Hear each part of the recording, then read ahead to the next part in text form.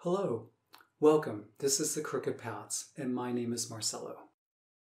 This is a short little talk about ancient cultures' deep wisdom.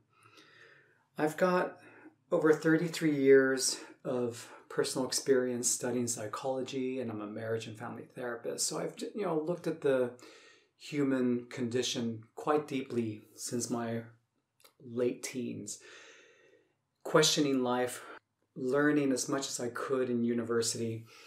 And I was fortunate enough when I was about 35 years old in the year 2000 to go deep into meditation, deep into yoga.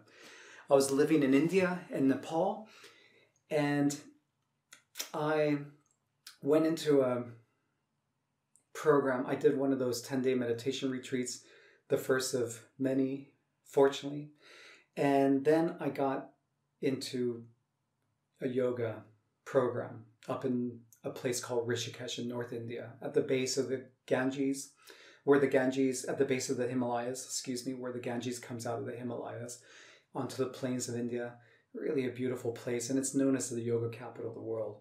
But anyways, the reason I mention all this is to set up the context of what this talk is about. And basically, I got to do yoga for 5 months, almost intensely. It was like 5 to 7 hours a day of yoga, 5 to 6 days a week. And fortunately, I read a lot as well. So I just got there. You could get all these incredible books that are just not available in the West, and dived into it. I love reading. And coming from a psychology background and having also studied literature, economics, anthropology, the sciences when I went to undergrad at UCLA, it was a very interesting contrast. Because what happened was that in the West, we grow up with this intellectual tradition where we study things, we parse them, we deconstruct them, we take them apart, we try to analyze things. And we think that by doing that, we're getting a deeper understanding of it. But there was a wise man who was explaining that, a wise man from India who was explaining that modern science will want to study the beauty of a flower. And so it'll take this flower and chop it up and put it, even worse, put it into a blender and grind it all up, to, find its components and all that. And in the process, they've destroyed the flower. So, and beauty is not, well, you know what I'm meaning. You know why I bring that up, right? Okay. So basically, what I noticed from going deep into these ancient traditions was exactly what Albert Einstein had said. The brilliant, deeply wise, deep humanitarian that Albert Einstein was. He said, the ancients seem to have known something which we seem to have forgotten. The quote goes something like that. And when I was reading these ancient books about the Upanishads in India, for example, specifically one of them was called Yoga Vasistha, known as the Supreme Yoga. And it's a big work, and there are really incredible stories, reflecting on the nature of reality and what is this life and who are you and who do you think you are? You are much more than that, and realizing how the blinding effects of your ego, how it restricts your sense of reality. You're looking at everything through the narrow chinks of a little chink in an opening into another room. So just like William Blake was saying as well. And I found that to be actually very profound and so true. And these works are ancient. The Yoga Vasistha, for example, is like more than 1,500 years old. They don't know where it actually came from. In the ancient traditions, it was an oral tradition, and it was perfectly preserved. It was so perfectly preserved that in a book called In Search of the Cradle of Civilization by George Feuerstein, Subhash Kak, and David Frawley, these guys were describing how these ancient oral traditions, especially from India, were so perfectly preserved that only in a texts of like that include millions of words, there's only a discrepancy, some sort of controversy over 5 or 7 words. I mean, a minuscule amount compared to the total that exists. And these, I mean, that's out of millions of words, only a discrepancy of controversy with 5 or 7 words. The fidelity of these ancient oral traditions that were eventually put down in written form, I think it was in the late 1800s, when the British, who were exploring the culture of India, they really asked for these secret teachings to be put down on paper and explained. Well, they were quite surprised when they found out that in these oral traditions, the maintainers of these oral traditions, the Brahmins, they would recite these things. They would train themselves to recite these things perfectly. But they didn't know what it meant. So the position of these guys who wrote In Search of the Cradle of Civilization was that these ancient works were more perfectly preserved than the 3 main pyramids on the Giza Plateau in Egypt, which are an astounding work of architecture, built to a level of perfection which modern architecture cannot even come close to. And this is, mainstream archaeology will say, oh, but it's like these people who came out from the Neolithic times with stones and copper chisels who carved granite into such perfection. It's all BS. It's an adult fairy tale. They are not tombs. They're older than the Egyptian culture. You go in there and there are no hieroglyphics in there. I was fortunate enough to go. It was a gift from my wife. She took me to Egypt early last year. It was a lifelong passion to visit these things. And yeah, there are no hieroglyphics in these things. And there are no bones ever discovered in these places. So they were not tombs. And spending an hour in the Great Pyramid in the King's Chamber, and I felt like an overcharged battery. Like I've said in other podcasts, for 5 days, I could barely sleep 3 hours. It leads me to the conclusion that it is some sort of consciousness machine, these incredible structures. But that's another podcast. So looking at the ancient teachings of the Upanishads, and you could see also in the ancient teachings from China, like Taoism, what Lao Tzu taught, they are profound. They go deep into the question of who are we? Where are we? What is the nature of this existence? And coming from a psychology background that got exposed to science over 30 years ago, as I said, I started realizing that these ancient people know much more than the modern world. You may be shocked by this. You may say, no, that's not possible. Yes, of course, that's your opinion. That's fine. But from what I experienced and what I got to read and going deep into this inner journey to experience what I knew intellectually, that everything is made up of atoms that are vibrating at billions of times per second, with the electrons spinning around the proton and the neutron. at near the speed of light. So to actually experience these things, to see these things within oneself.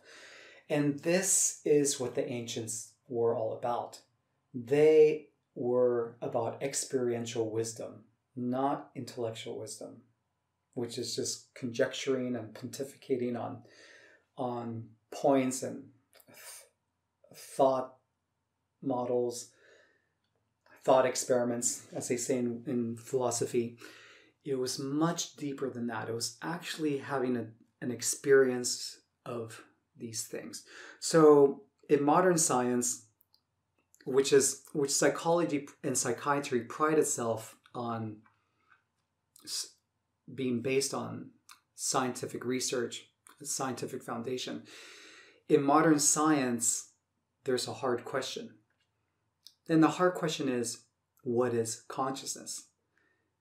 And it's a hard question because they haven't been able to scratch the surface of this thing at all. Barely, if at all. And the reason has to be because in science you have to be very objective. So the human component is removed from the scientific experiments. And in consciousness, in the exploration of consciousness as done by the ancients, they did no such thing. They went deep into themselves, explored their inner reality, and the ancients who transcended the ego would share this knowledge with each other. And hence you have the Upanishads, you have Vedanta, you have Zen, Buddhism, you have the Buddha's teachings, of course. My God, that guy was amazing. Deserves, if he was alive today, he would deserve every Nobel Prize that was ever given. What he discovered was so profound. And so what and the ancient Egyptians too, what they were describing in their ancient works, if you go into it, remarkable, just remarkable. Contrast that to what they said was that the only thing that does exist is consciousness. So contrast that with modern science, which has nothing to say about consciousness. But in modern science, you do have the cutting edge, which is quantum physics. And in quantum physics, one of the founders of quantum physics, Schrodinger, after all his work, all his theoretical explorations of the nature of reality via quantum physics, he said the total number of minds in the universe is one, written in capital letters. And there was a lecture, it was a discussion on stage done with the physicist Tyson deGrasse and another physicist named Gates and some others. And on that stage, Tyson deGrasse was asking some questions of this theoretical physicist named Gates, who has for like the last 15 years been working on equations having to do with string theory. And string theory is one of the theories about from theoretical physics about what is reality. And this guy Gates, the physicist, he was describing how he came upon the most crazy thing you can imagine in the theoretical equations of reality in string theory.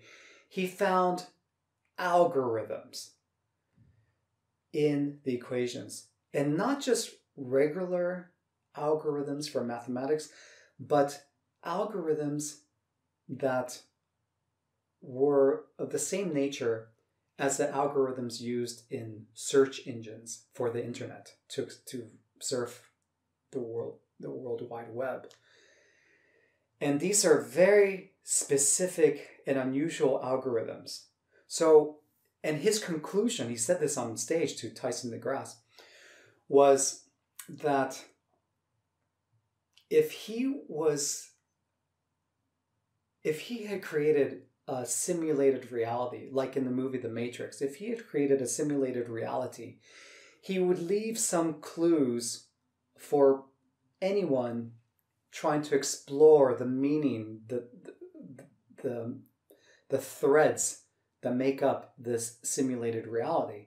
And the clues that he would leave would be something like that, which led him to the conclusion, the very uncomfortable conclusion, that we are living in a simulated reality, in a Matrix reality, like the movie The Matrix. If you haven't seen the trilogy, watch them. You're very lucky you get to see them for the first time. I've seen them each one over 50 times. They're so profound. They were talked about in philosophy classes all over the world after the first one came out, and the second and third, deeper and deeper. So what does this have to do with the ancient cultures and deep wisdom? The deep wisdom of these cultures, and this is also shared in the American Indian tradition with the Aborigines of Australia, these ancient cultures. It's shared with the shaman traditions that are all over the world. And just as a side note, with the shaman traditions, they are so ancient, and there are shaman traditions, unfortunately, that have disappeared, but they are so ancient, and modern anthropology and archaeology has dated them to more than 10, 20, 30,000 years old. And the Aborigines in Australia have been estimated to have lived in Australia till, as long as goes 60,000 years ago. And these peoples were so deeply rooted into the land, into nature. They were in a very deeply symbiotic relationship with nature. And you look at the great teachers, Jesus, Buddha, Lao Tzu, they all talk about the importance of spending time in nature. So with the shamanistic traditions, these cultures that were so sparsely disconnected from each other, they were isolated. They were separated by the ice age, so they couldn't connect with each other at those times, 20,000 years ago. Think about it. It's remarkable.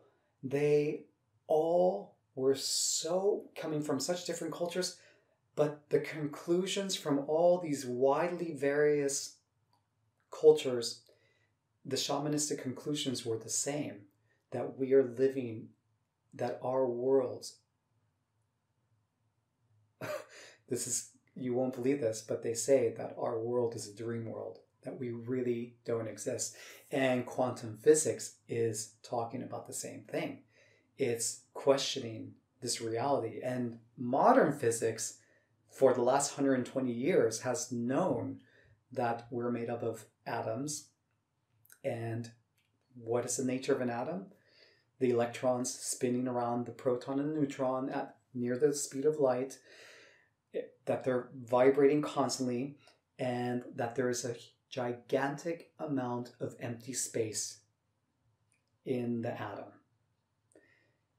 And you look out at outer space, and there's an amazing amount of empty space in outer space as well. So going deep into the micro, the quantum, even going into your own body, there is so much empty space that it is the craziest thing. It's very similar to the empty space in outer space. And then you get down into string theory, or another theory about how there's parallel universes. And they're like in modern physics, they're like cutting edge. It's like there might be like 11, 12, 13, 20 parallel universes. Well, the Buddha talked about this, and he said there are endless, infinite parallel universes. And my intuition is that go with those guys. They really knew what they're talking about, because they were talking from personal experience. So in the modern world, you look at what's happening. People have thrown out religions, and completely understandable. There's a lot of superstition in religions. There's a lot of control and superstitiousness in religions. I was brought up as an atheist, and my parent, which was very unusual since both my parents were South American. They came from Chile, but fortunately they were both artists as well. So I grew up with an atheistic perspective on things and was very proud of it in university 30 plus years ago at UCLA, as I said. But there's an arrogance to being an atheist, and there's a blindness to being an atheist. And what I've realized over time is that there is no such thing as an atheist. Everyone believes in something. And what I really wasn't an atheist. What I believed in was nature, the incredible deep intelligence of nature, of Mother Nature. That for me was my temple, I would say. And with the religions, what people are sort of missing when they discard it, they're throwing out the baby with the bathwater, unfortunately. Because in the center of every single religion is a deeply mystical experience, a deep exploration of the nature of reality, of who we are. And that's what Socrates did. I mean, he wasn't connected to any religion, except, of course, Greek mythology, which was their religion, which was not a mythology, really. So, but even Socrates was, he wasn't so, it doesn't seem like he was, and Plato, they were not so concerned about those things. They believed about giving offerings to the gods on Mount Olympus, but, they were more about exploring reality right here, right now. But in the modern world, the baby has been thrown out with the bathwater, as the expression goes, because the center of all religions is the deep mystical experience. And the deep mystical experience is what is pointed at in shamanism and what is pointed at in ancient India, ancient China, ancient Egypt, and ancient Mesopotamia. So and you look at the modern existence for people, and people, unfortunately, seem to be in a state of deep impoverishment. It's as if the modern world doesn't give something of meaning to people to pursue. And perhaps in the scheme of things, it's all perfect. You see a lot of people just now with smart technology, with the smartphones, with the computers, with the internet, just walking down the street and having their heads dug down into their smartphones. And the internet is a fantastic thing. I think it's wonderful. I think it's revolutionary in the best sense of the word, revolutionary in terms of sparking people's imaginations, sparking people's curiosities, and exposing bullshit right off the bat. So, and exposing deception as well. The deception of the mainstream media, for example, over the masses. So it's a wonderful thing. But then what happens? What happens as a result of this? A modern citizen can become despondent, can feel that everything is fake, and then lose faith even in life. What's the point of living when we get to that? Well, if we can go to the ancient traditions before religious thought, you can see that the ancient people had much more free time on their hands. If you're an agriculturalist, you're farming the land, you do your work in the season, and then the rest of the time you're waiting for things to grow.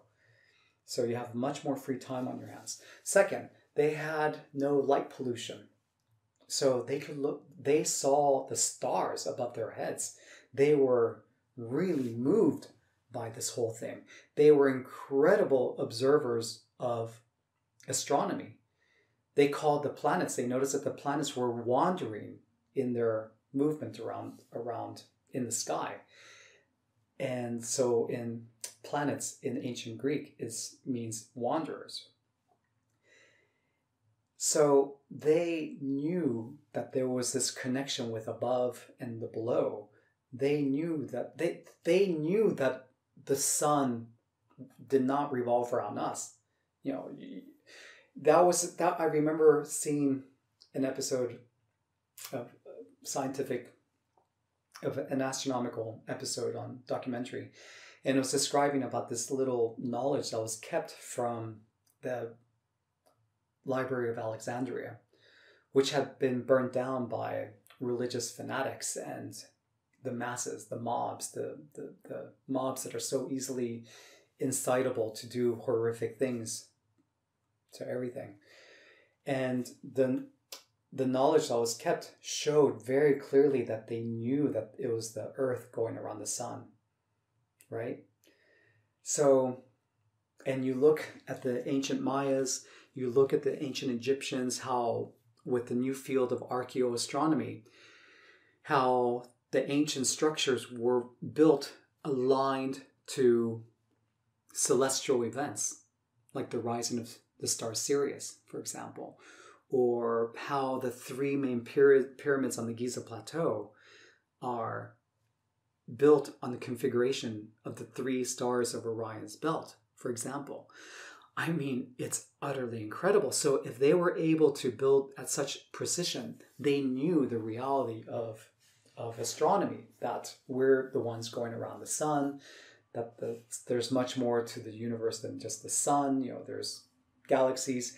They had ancient deep wisdom. They even knew about the precession of the equinoxes, which is a 26,000-year-old cycle, which modern astronomy did not even know about till, until very recently, like the 1800s, I think it was. So with more and more powerful telescopes.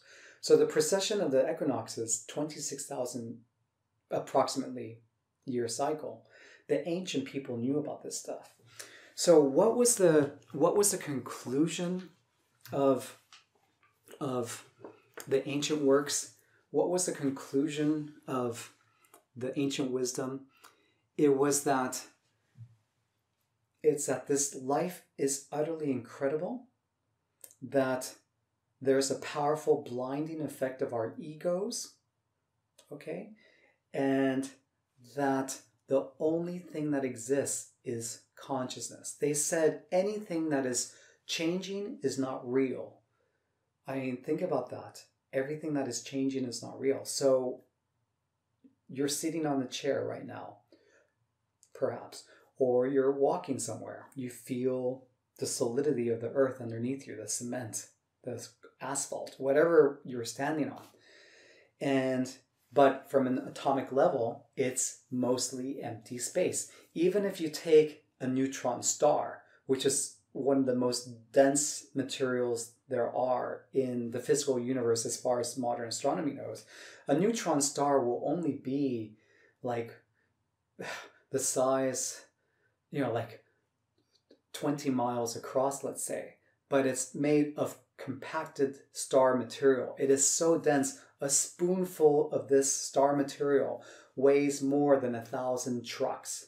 A spoonful of this dense material would probably go right through the earth to the other side and then be brought back by the gravity through the other. It would just pierce holes through the earth to turn it into Swiss cheese, for example. That's like one theory. Neutron stars are spinning at huge velocities, tens of thousands of times per second, and emitting incredible bursts of energy. But even a neutron star is mostly empty space. So the ancients said, whatever is changing, like atoms are constantly vibrating, is not real. So look at your body. It's constantly changing. It's made up of cells. You're made up of 50 trillion cells, and billions, each cell is made up of billions of atoms, and it's constantly changing. So according to the ancient Indians specifically, they're saying we don't exist. They said the only thing that does exist is consciousness. And there was one of the most advanced Upanishads, again, the written tradition, and it's actually a very short Upanishad. It's called the Mandukya Upanishad. It's talking about the 4 states of reality. It says that you have the waking state, the sleep state, the dream state, And then you have a fourth state called the Turiya state. The Mandukya Upanishad is considered to be the most difficult teachings, the most advanced teachings, because it's talking about the nature of our reality in a very succinct way. And so these three states of this sleep state, the conscious state, and the deep sleep state, and the the dream state, it's saying that the fourth state underlies everything. The fourth state called the Turiya state, and that is the foundation of reality. So they said that is consciousness, and that consciousness is the foundation of reality. And modern science, remember, mainstream modern science is saying that is a hard question. They know nothing about consciousness. Whereas for the ancients, they only cared about consciousness. They explored it deeply. They were their own physics laboratories, going deep within themselves. So the point is, you might find this disturbing, or you might find this really interesting. Explore it. Go into quantum physics. Find videos of it on YouTube. Go into, read the ancient works. Study the Aborigines. When I was in Australia, it was only very recent, it seemed like, that there was a deep appreciation of Aborigines. But in general, you saw that culture was deeply neglected, like the American Indian culture is in North America. And it seems like non-North Americans really have a deep respect for the American Indian traditions. That's what I've noticed in all my travels. And it's a tragedy. It's a tragedy because these ancient societies, the ancient American Indians, the ancient Aborigines, they knew so much. And the Aborigines, for example, said, it's part of their foundation of knowledge, that they said, this is not the real world. This world that you and I are in, that you're sitting or you're walking, wherever you are, you're in a park right now, whatever you are doing is a dream reality, like the movie The Matrix, like Plato's cave, which is what Plato was, the Matrix movies are a modern adaptation of Plato's cave, basically. So what can we do with this knowledge?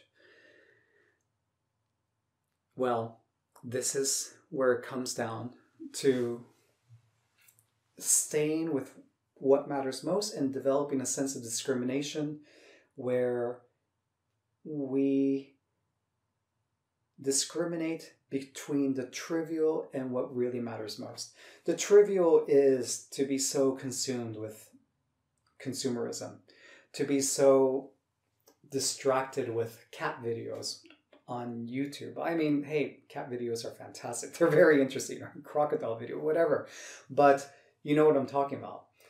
It's at every moment asking ourselves, who am I? This is just a recent podcast I did about self-inquiry.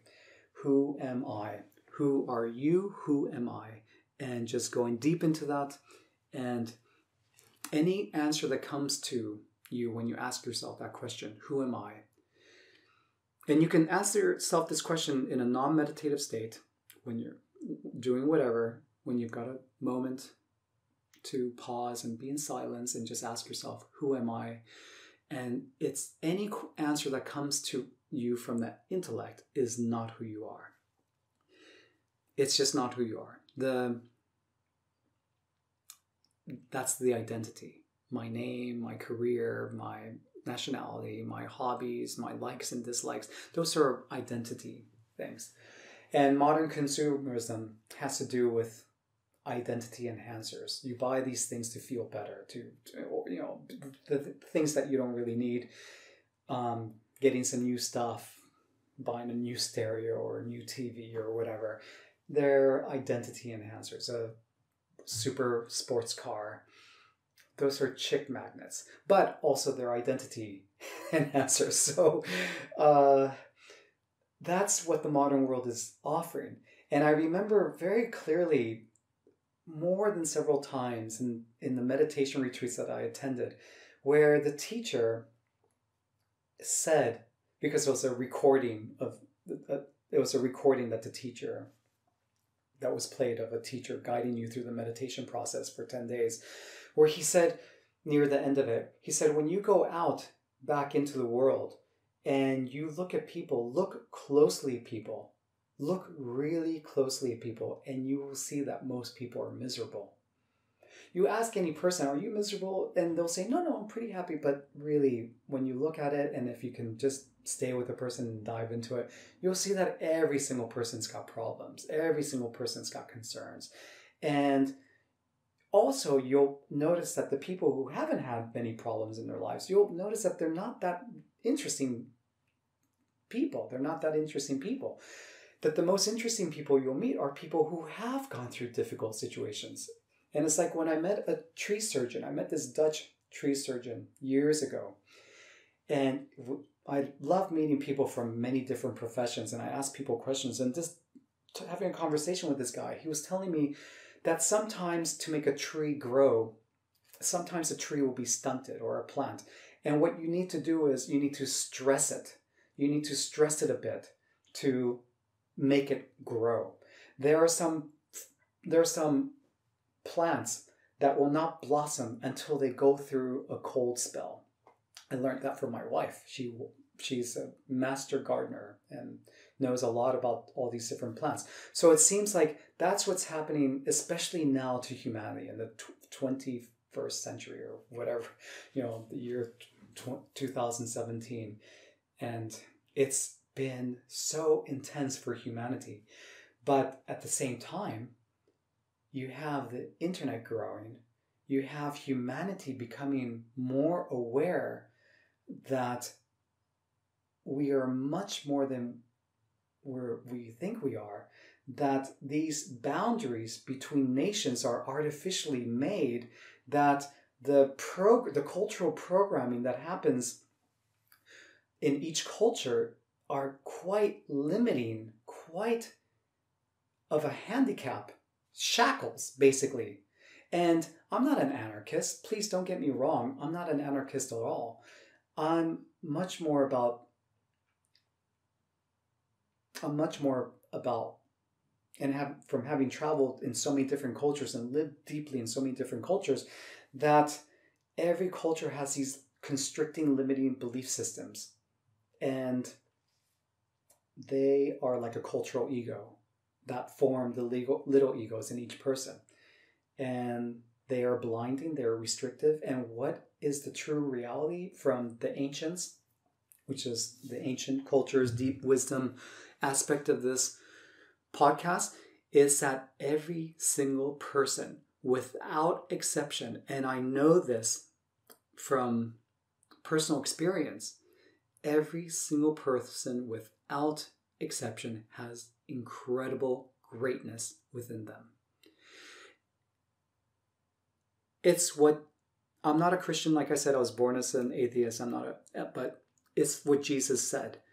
The kingdom of heaven is within. I'm not even sure, please forgive me, I'm not even sure if Jesus was the one who said that, or if it's just said in the Bible.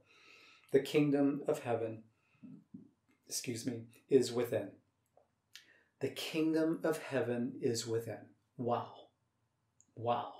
That's quite an open secret put out there. So why hasn't the modern church or the Vatican put that on its front lines of its teachings? Because if you become aware that the kingdom of heaven is within, then you don't need a middleman. You don't need the priest. You don't need the go-between between you and the divine, with you and God, whatever you want to call it. So, but the kingdom of heaven is within. And the self-inquiry also, you're asking yourself, who am I? And the answer, according to the ancients, is just like what was in the Bible. I am that I am. There you go. So you might completely disagree with this. You might find this offensive if you're a religious person, but please, no disrespect whatsoever meant. It's just about the human condition and what we're made up of and the potential of each person to realize their true inner greatness, and it's done in silence. Recently, I found an article and I posted it on my Facebook wall, and it said 5 reasons why you have not discovered your life purpose. I don't remember 4 of the reasons, but I remember one of the reasons, and it said, you hate silence. Well, that's in ancient India, they said you cannot gain wisdom until you can be by yourself in silence. So, and look at the modern world. There's noise everywhere you go. There's background music in an elevator. There's background music in a department store. There's distractions constantly. And that's why you constantly see people checking their social media 150 times per day. You know, it's a new phenomenon called phubbing, Phubbing. So, I mean, look at what's happening. So, from this podcast, I hope you get inspired to not just use the word deep, but to have a sense that there's much more to who you are than you realize. That you have incredible greatness within you, and to realize that it's only the ego which is causing you problems. So you can see, like I've mentioned this so many times, there's a little video on YouTube. It's called Revolver Ego Scene. It's 1 minute and 42 seconds long, and it's from the end of a brilliant film by Guy Ritchie called Revolver, where a group of people are describing the ego and how it's the only real enemy. Well, there's an Upanishad story about King Janaka. And he was, the story is that when he woke up, meaning when he transcended his ego, he said, now I know who the thief is who's been stealing my life from me this whole time. So he was talking about the ego, stealing our lives from us. And the only thing we can do to have real freedom is to transcend our egos. And the irony of it is, the paradox of it is that it's important to become aware of this, but to not make too much of an effort with this, because then we start feeding the spiritual ego. But anyways, that's enough of this. I hope that you get inspired to explore your reality from this podcast, and have a wonderful day. May the force be with you. May you be inspired with whatever you find inspiring, with whatever is your path, your own crooked path. Be true to your crooked path. It is the only path to walk on, because it is completely, uniquely, personally, 100% you. Have a wonderful day. Take care. Goodbye.